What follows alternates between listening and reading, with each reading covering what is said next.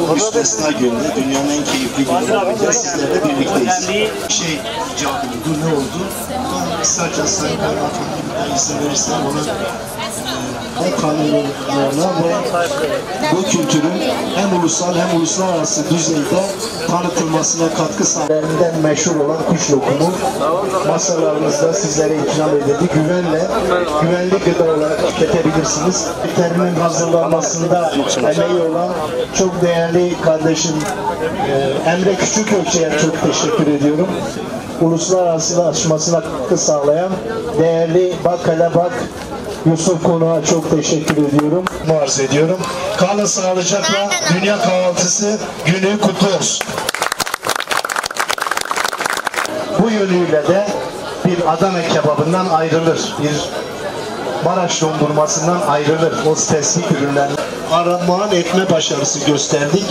Bence bunun böyle bir anlamı var. Takdir edersiniz ki birçok hemşehrimizin il içinden, il dışından uluslararası katılımla Bir Ercişli olarak 11. İnci Kefali Festivali'nde Dünya Kahvaltı Günü programı yapılması bizi mutlu etti. Arkadaşlarla birlikte burada olmaktan mutluluk duyduk.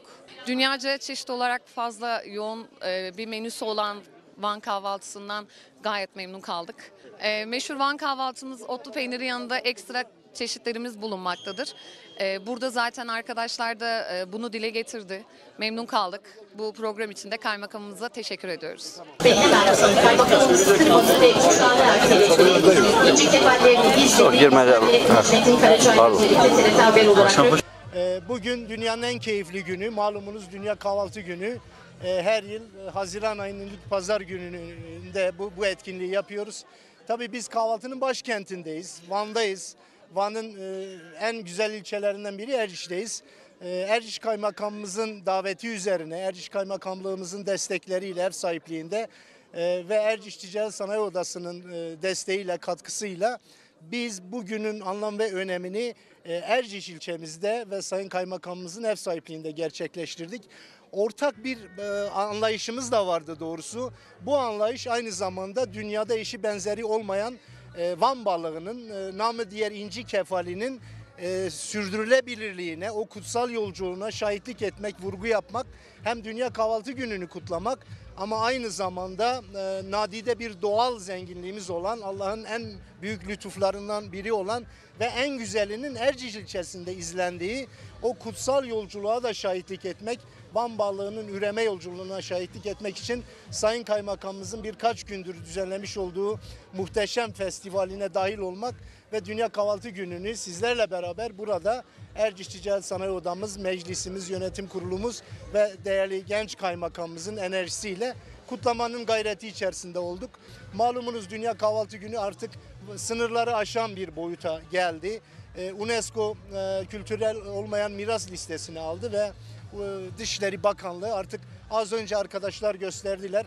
Dünyanın bütün dış temsilciliklerinde Dünya Kahvaltı Günü kutlanıyor. Bunu en iyi sizler takip ediyorsunuz. Bu gerçekten bir başarı hikayesidir. Ben hepinize çok teşekkür ediyorum. Çok heyecanlıyız.